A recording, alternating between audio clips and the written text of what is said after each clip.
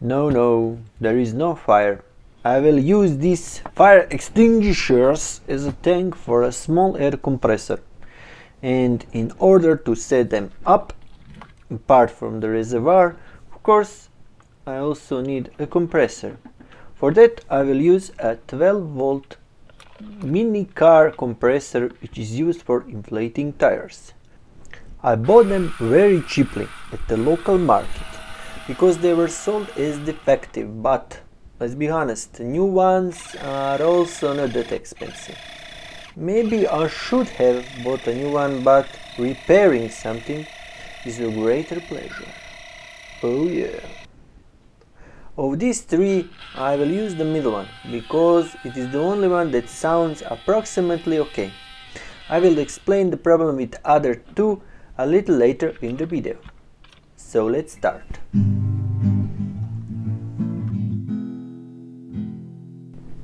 To open them is not a problem. A couple of screws and that's it. All three are the same, at least on their stickers. They say they are 12 volt and their maximum pressure is 18 bars. The following video clips will show how it works. It is mostly very simple, and for that reason they are not expensive. At least those that are made with, let's call it, bad tolerances. It's quite a simple design, where we have a DC motor that drives the piston in the cylinder via gears. As the piston moves, we have a small non-return valve and pressure is created. Everything looks fine here, but it was very dirty. Speaking of which, we can mention the other two that are faulty. One had the plastic gear that was worn out and only the motor was spinning, while on the other one the cylinder cracked. Fell apart basically. It is also very important to mention for them not to work for a long time, because they overheat, especially if they do more pressure. After I clean everything, I try to reduce some tolerances by placing the washer, but I quickly realized that this was a bad idea, because the gears were so stiff that I could not turn it at all. So I put everything back to how it was. I just lubricated the whole mechanism first. I use here bearing grease because I didn't have silicone grease, white grease at the time, which is the best for plastic and rubber. It does not affect them like petroleum-based grease does. After putting it together, I tried it now and it seems okay. It now works as it should, making pressure. I tried to block the end of the hose and it's already consuming 4 amps, which is very close to the maximum of my power supply. The next thing was to deal a little with the fire extinguisher. As you can see, it is quite easy to disassemble it, to open it. This one was empty, but I had to blow it out a bit with compressed air to make it clean. The material from which it is made is aluminum. As you saw at the beginning of video, I have 3 pieces of fire extinguishers, but I choose this one mainly because of its nozzle.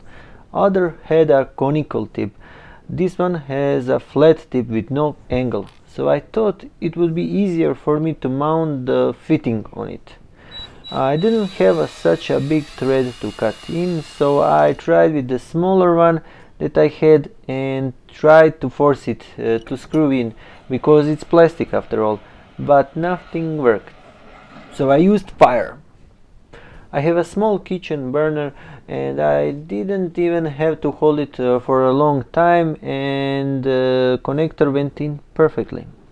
But I wasn't really prepared. Of course, when everything sits down, you need to cool the connector.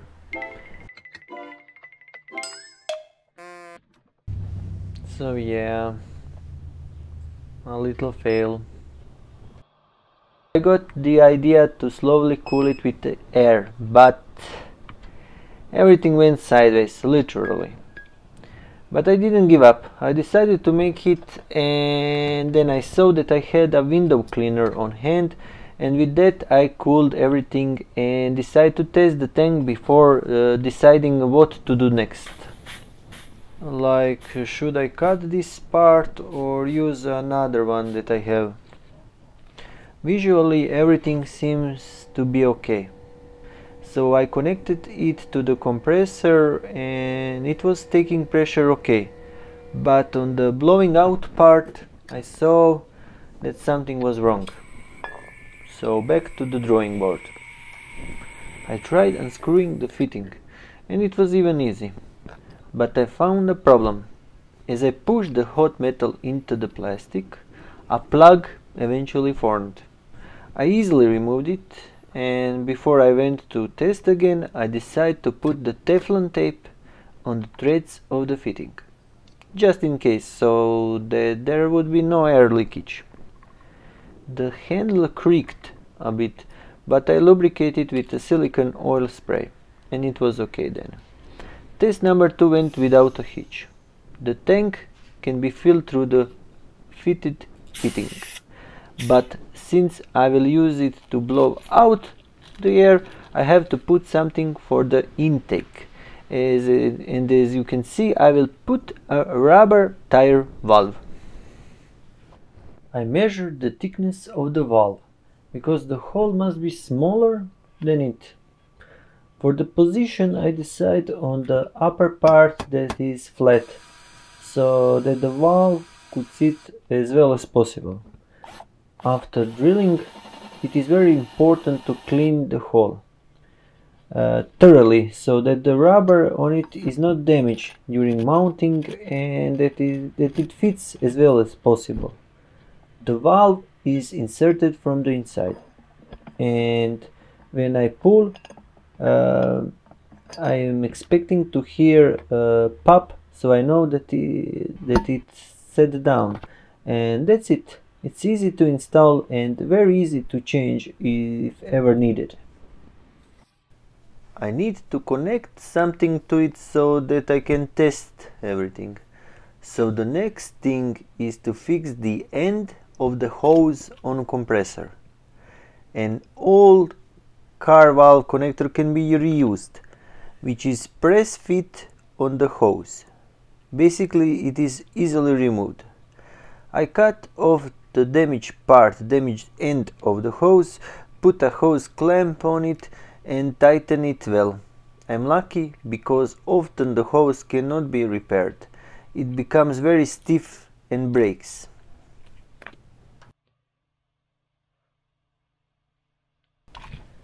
Now I have everything. I need to connect the tank to the compressor. I connect my power supply to the compressor and everything seems to work. It doesn't leak air anywhere. But there is one problem. My power supply, so-called lab bench power supply, is not strong enough to fill the tank with more than 3 bars. It starts to slow down at 2 bars and then almost stops when it passes 3 bars. I'll have to try another power source later. For now, I'm happy with how this project is going. Next, I'll try to fix a few things so that I have something to connect to it, like I will start with this air blow gun. My previous repair with the tape didn't work, so I decided to punch out the broken part and solder the two parts together. Since I didn't manage to break it out, I didn't want to damage anything, so I tried to drill through the broken part, and then I realized that top was screwed in before, so I decided to do it the same, screw it in instead of soldering.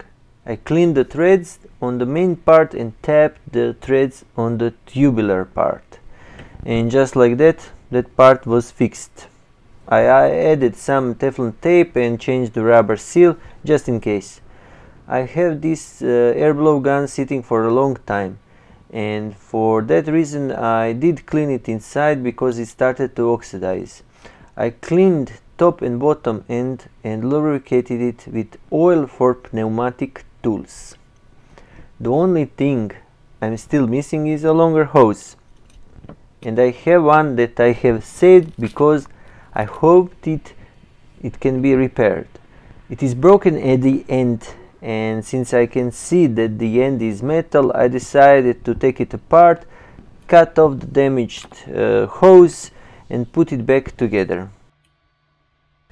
In the end, I realized that I should have tried to fix something sooner, because in a short time fixing I managed to have a little compressor set. Of course, testing will follow, but this time I'm using a car battery, and for about 6.57 amps the compressor fills the tank with 8 bar pressure without any problems. I recently bought a 3D printer, but I'm not good at designing and printing on it, so I took the opportunity to learn and make legs that will hold everything together and also enable easy separation of the tank from the compressor. The idea is that the tank can be taken anywhere to be used and then refilled, so that I have more options, such as being able to hold everything horizontally or vertically. I'm still missing a shorter hose, and I have some hardware that I can use from the hose that was eaten by a dog. Bad dog. Bad dog. I heated one end of the hose that I had to expand it. The other end fits without problem, and everything is fixed with the hose clamps for additional security. And now I have also a shorter hose that is easier to use. A shorter hose will come in handy when I need to be compact or to be easier to transport, because it's not the size that matters, it's what you do with it. I also tried with the PC power supply and I had no problems with it, except that you need to pay attention to the thickness of the wire. If it's thinner at higher amperage, it starts to heat up a lot and the compressor slows down.